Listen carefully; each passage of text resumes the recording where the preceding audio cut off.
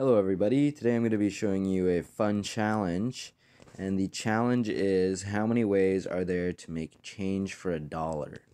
And I'm going to show you the code that I wrote for it, and I'm just going to explain sort of what I was thinking when I made my code. So anyway, it's pretty simple, so like my program is pretty simple, so I was hoping this would be a cool enough algorithm, maybe a simple enough algorithm to show you guys. So yeah, first thing I did was I figured I should probably just try and list all of the ways to make change for $1, and I'll do it in my own intuitive way, and I'll just start listing them. So the first way to make change for $1 is with a $1 coin. And then I figured, okay, I should start with the biggest denominations first, so that's why I start with the dollar. We could make $1 with 4 quarters, and I also figured, if I were to say, 5, 10, okay, that's obviously the same as 10, 5.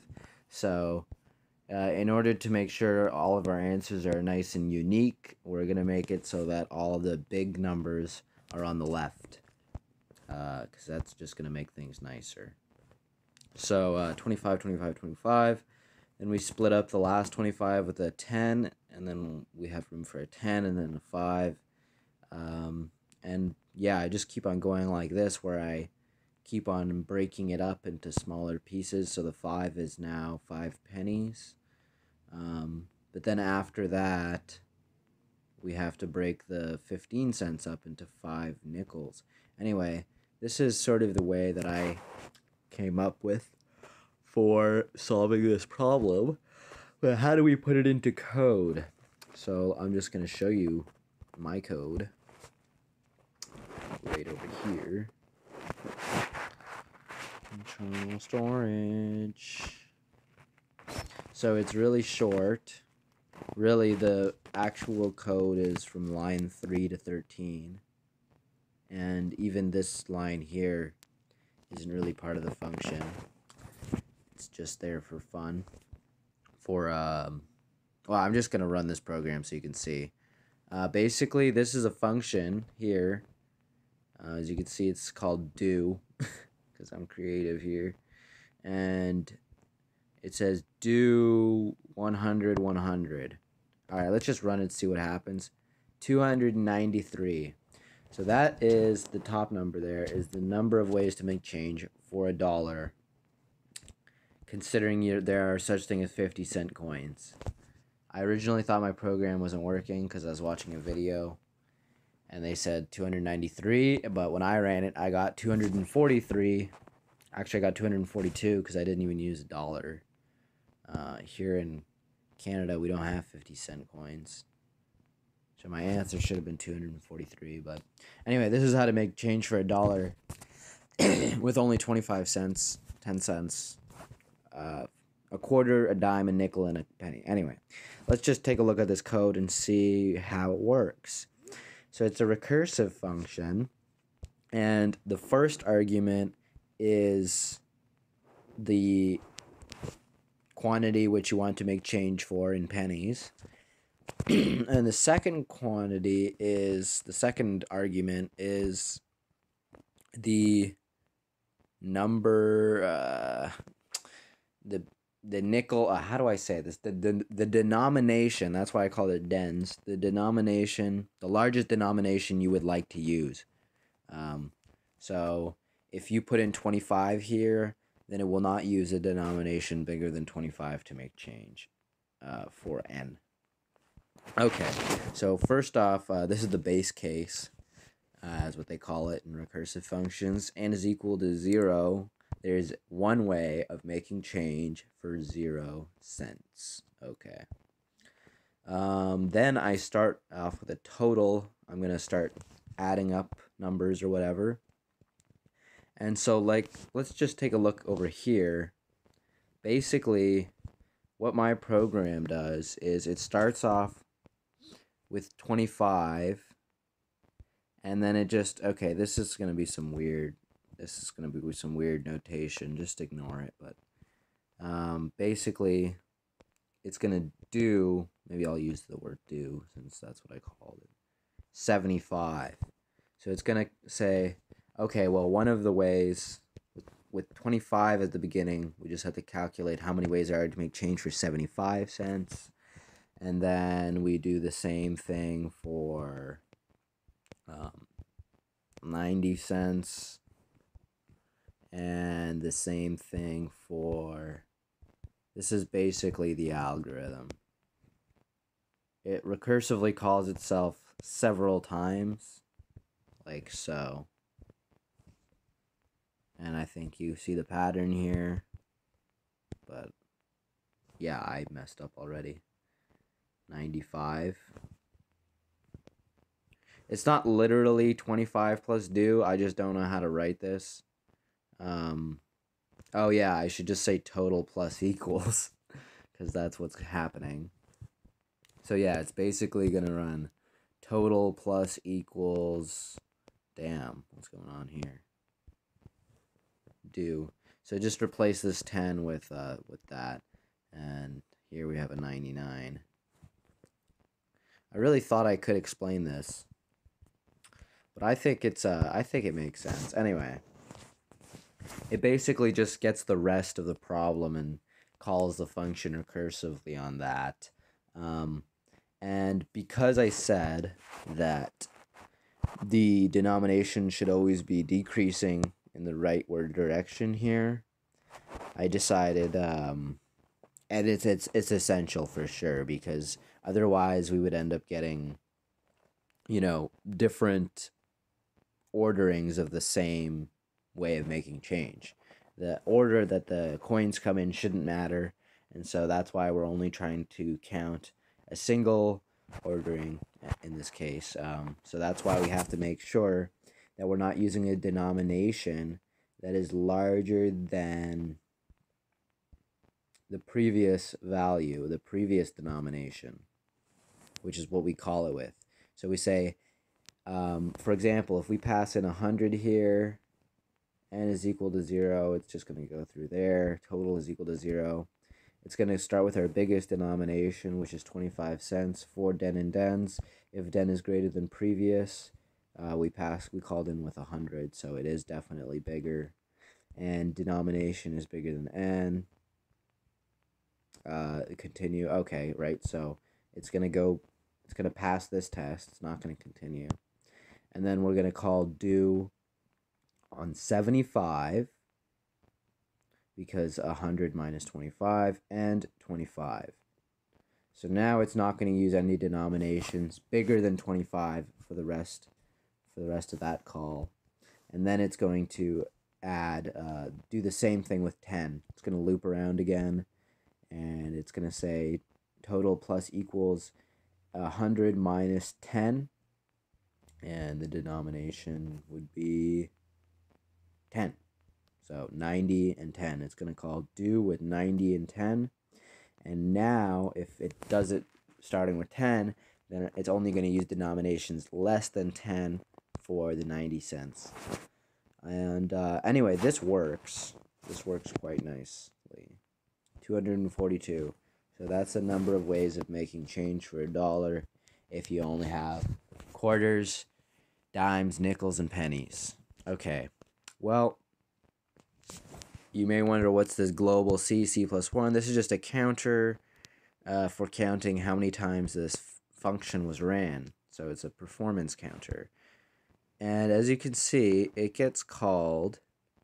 Okay, wait, which one gets printed first? C, then prod. Okay, so 6,962 times. Okay, well, that's actually pretty terrible. Oh, I did this. We're going to ignore the prod. No. I'm just going to do 100, put a little temporary fix in here.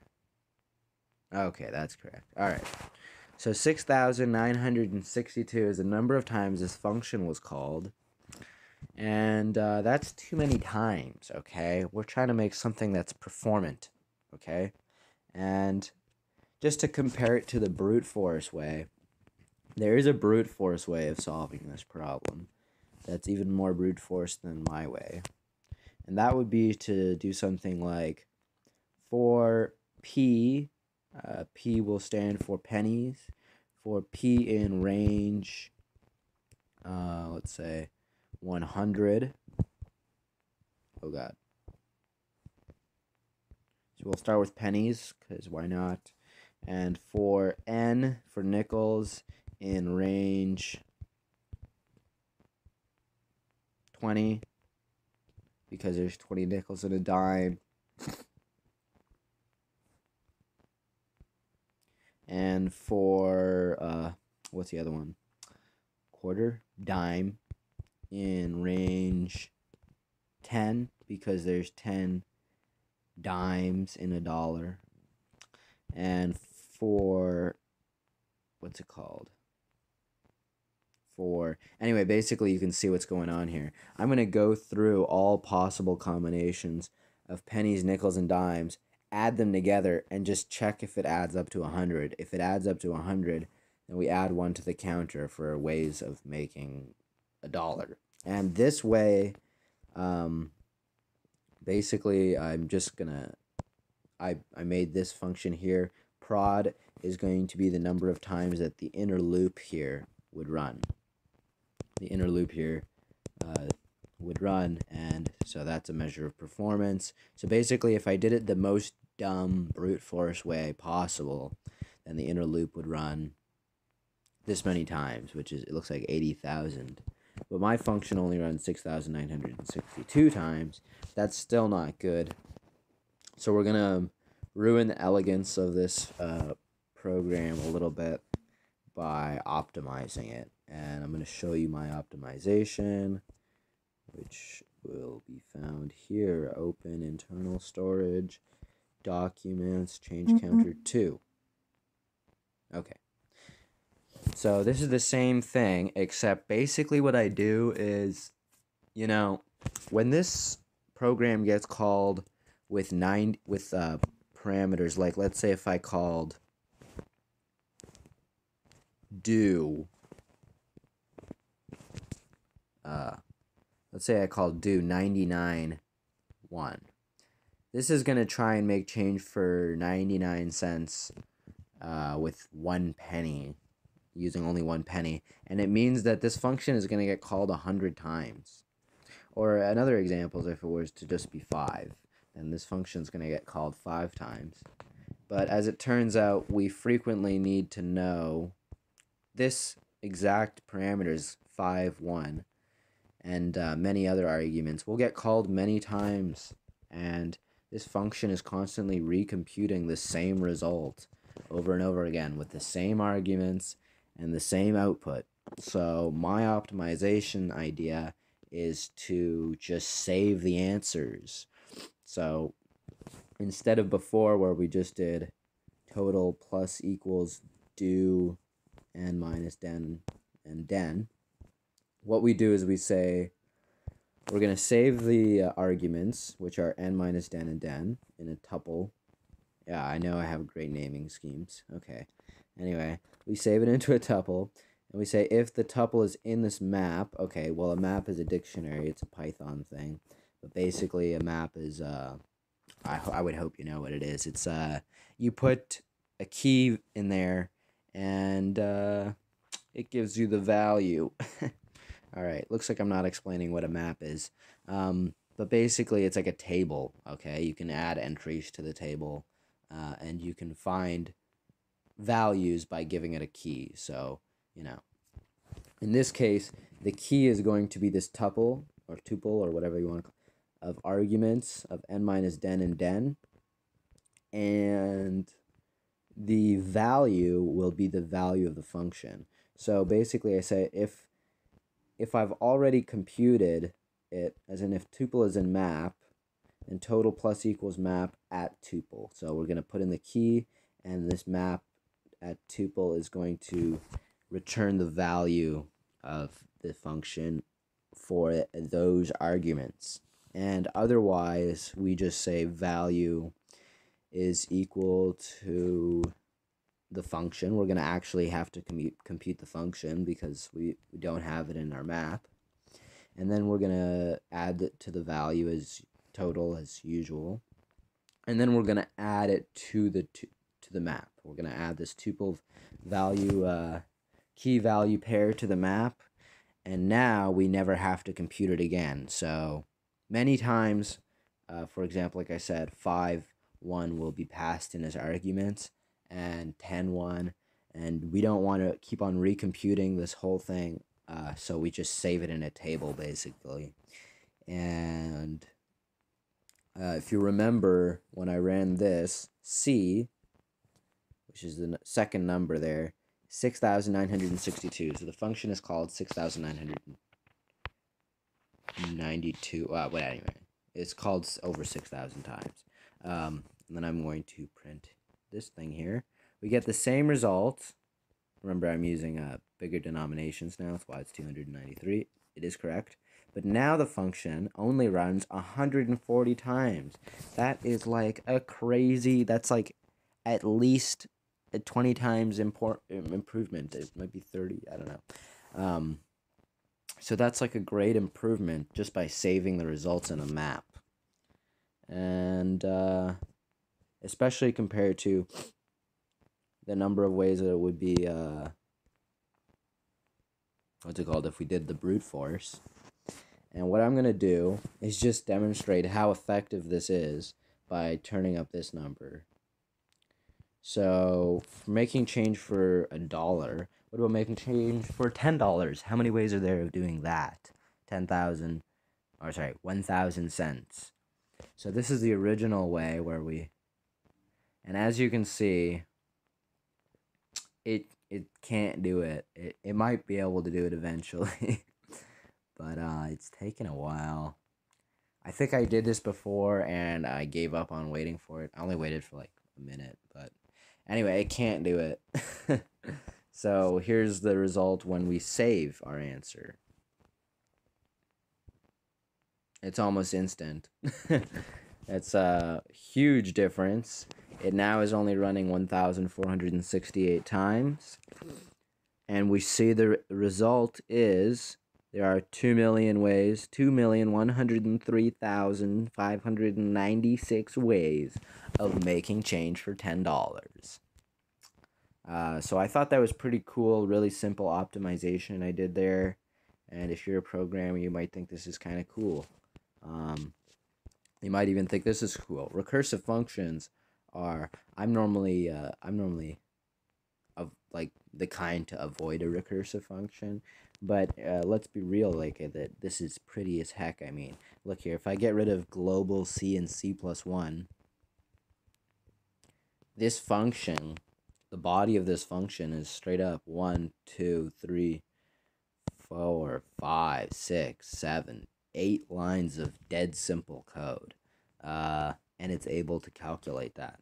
Even with the brute force ways, literally more lines of code. So I'd say that's pretty cool. And for just adding a few more lines of code, maybe like 5 here, 4 or 5 lines of code, we can get a huge performance increase. So that's pretty great. And that is me making change for $1. Thank you for watching. Have a good one.